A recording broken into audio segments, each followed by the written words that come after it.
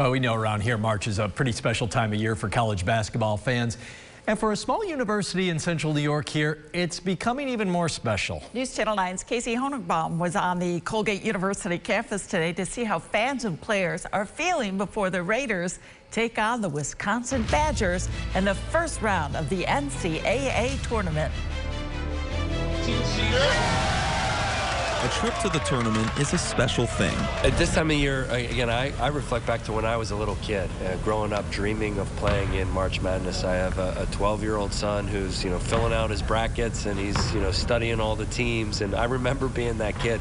But for a small town like Hamilton, New York, it means a little more. It's cool is such a small school here in Hamilton, New York.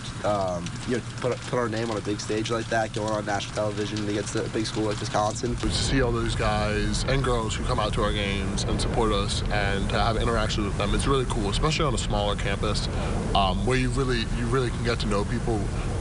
Like even a couple of interactions with somebody, through a class or just seeing somebody in the dining hall.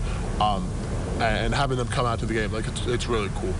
The campus may be small, but they have no problem making their voices heard. Everyone's pumped.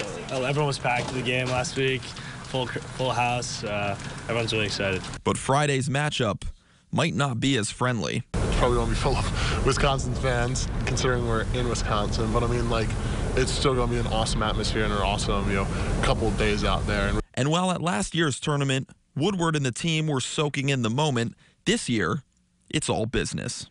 We got a game that we're going to go out and we're going to try our best to win. And, that's, I think, the mindset I think every guy on the team has. And I think that's really going to help us this year.